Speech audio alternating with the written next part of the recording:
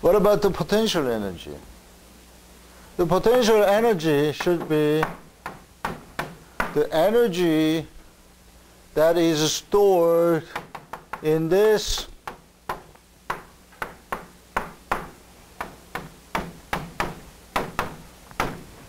fluid when that is compressed by delta L, amount of delta L. Okay. But I apply the pressure P and pressure P over here.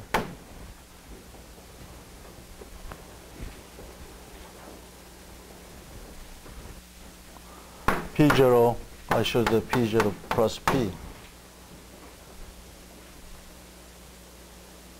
How much energy that can be stored?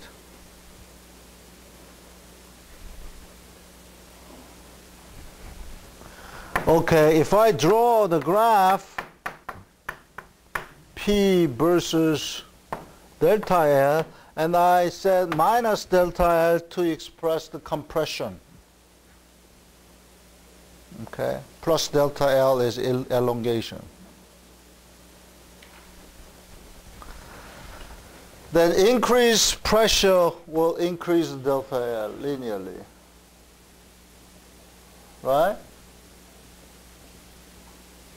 So the work done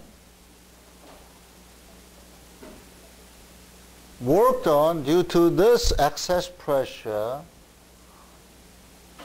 will induce the increase of potential energy has to be the area under this curve. Because if you look at some small element over here, then this is the amount of elongation you have, and this is the pressure you applied. Okay? That is work done. So accumulated work done has to be 1/2 P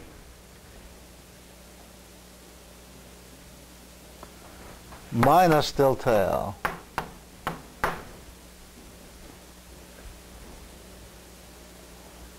Right?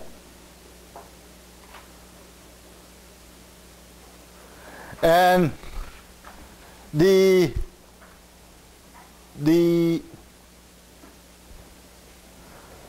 potential energy, that is energy per unit volume.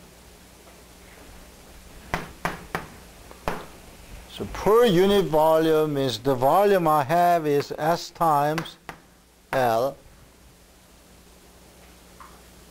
And work done is what? P multiply minus delta L, 1/2 because I am considering the area. Okay. And that the force is multiplied by S. Therefore, I have that is P 1/2 minus delta L over L. That is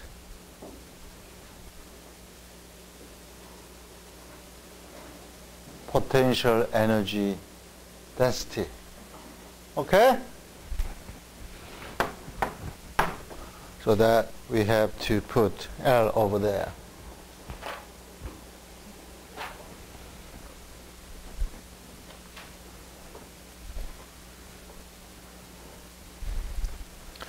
And now we have notation delta L and L,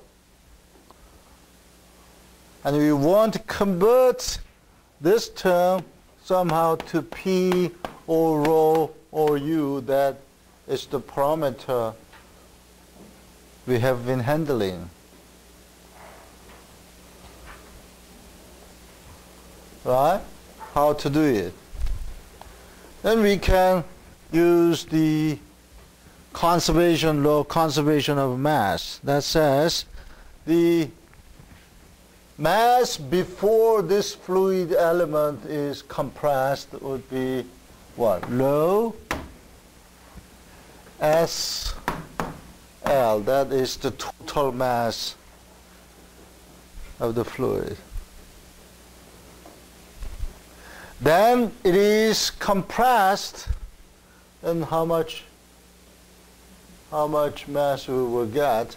That is rho, this I should say rho 0, and the rho is changed from rho 0 to rho plus rho, and that is the density,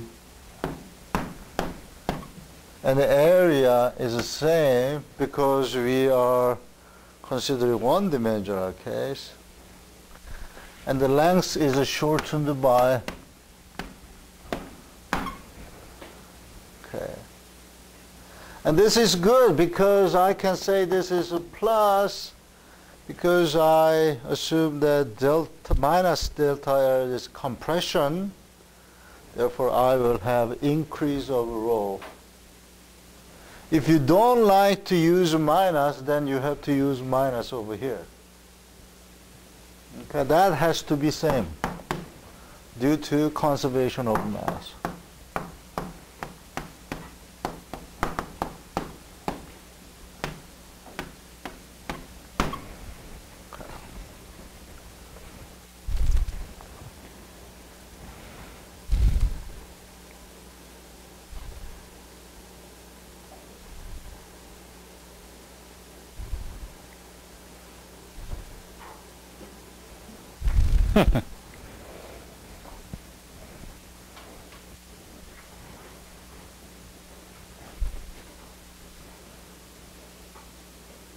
The text says this is plus. I don't know why.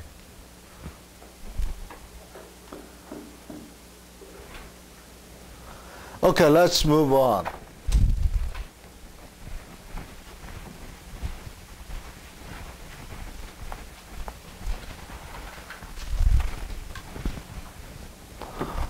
Then what we have over here is S go away, and I have rho 0 L minus delta L rho 0 and plus rho L and minus rho delta L, and obviously this one, the small and the small, therefore neglected, and this one and this one go away, and I have rho L is equal to delta L rho 0. Therefore, I can say that the delta L over L has to be same as rho 0 over rho. And then potential energy density is 1/2 P excess pressure, and then rho over rho 0, and I use P over rho is a C square, then means that rho is P over C square, so I have that is 1 over P square over rho 0 C square. That is potential energy except the minus and plus sign. Okay?